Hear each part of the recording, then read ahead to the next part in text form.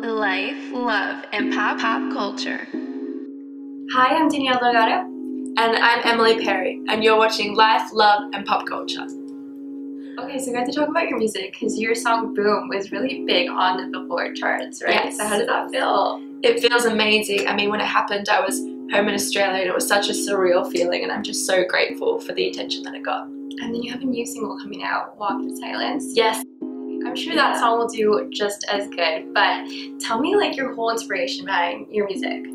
Yeah, well, with Boom, I wrote that song with Grammy-winning producers Jackie Boys, The Further, Cindy Valentine. It was really great because it was very collaborative, which is always fun when you're writing music because lots of different ideas are vibing, you have lots going on, and I think that it really brings a different energy to the song.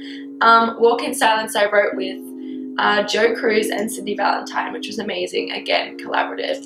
And this song is a bit different to my last ones. It's a bit slower, a bit more emotional, which is really exciting. I'm ready for people to see that side of me. You grew up in Australia, and Yes. you had kind of a different take on the music industry, so explain this a little bit more to me. Yeah, well, the music industry in Australia, and I'm sure in most countries, is very different to the music industry here. I am glad that I grew up in Australia. I think that, you know, it made coming over here such a different experience, and I have a different take on so many things, and it makes me a bit individual breaking into such a large industry. So I'm glad that I got to get all my tools back there, and then I've come over here into such an incredible, thriving industry, and I can put them to good use. What really intrigued you about the music industry that made you want to become a singer?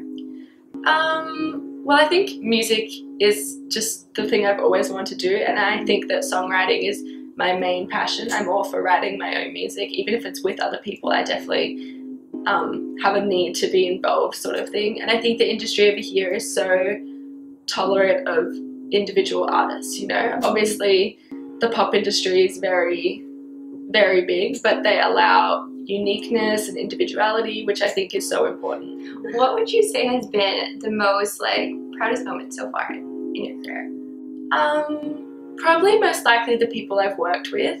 I got to work with Nathan Walters and record at Capitol Studios, which was obviously an incredible experience. I mean, that studio was just such a great energy to work at, and such amazing people, so that was a lot of fun doing that. I can't wait to hear more from you, but what do you want your fans to remember you for the most? I think probably the most for my drive and dedication. I think this is such an industry where you really have to work for it because it's not going to get handed to you. You have to go out and get it yourself, which is something I really work hard on, not just in my music, but my dance and my acting, all of it. I think that you really just have to go for it. I think that's really important. So yeah. I like that, because most people think that this industry is just so glamorous, but they don't really see the hard work. It's really not. You really have to work hard for it. Even some of the biggest stars that you'd see had to work or bus tables, do a 9-to-5 job just to get there. So you have to remember that. It doesn't just happen.